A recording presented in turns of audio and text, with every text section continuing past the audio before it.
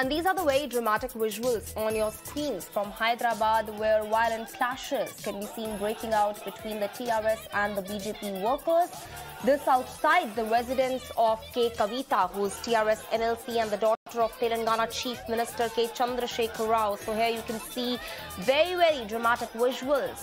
straight from Hyderabad outside the residence of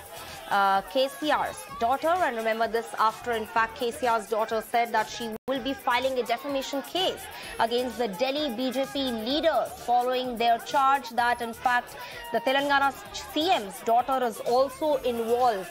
in the multi-crore Delhi excise scam. So that's the latest that we're picking up. The whole political face-off over the Delhi excise policy now reaching down south, with massive protests being staged outside Kavitha's residence in Hyderabad. As you can see, TRS workers protesting, raising slogans, and in fact, not just that, you can see how in fact the cops were forced to spring into action, and you can see that there has been a violent scuffle not just between the BJP and the TRS workers, but also a violent face-off between the protesting BJP workers and the Telangana cops. So clearly the political face-off, the war of words over the Delhi excise scam is far from over, with both the BJP, Aam Aadmi Party, and now in fact the TRS also wading into this big political fight. This after Delhi BJP netas alleged that KCR's daughter in fact is also linked to the multi-crore excise policy scam, following which Kavitha has said that she will not be cowed down by this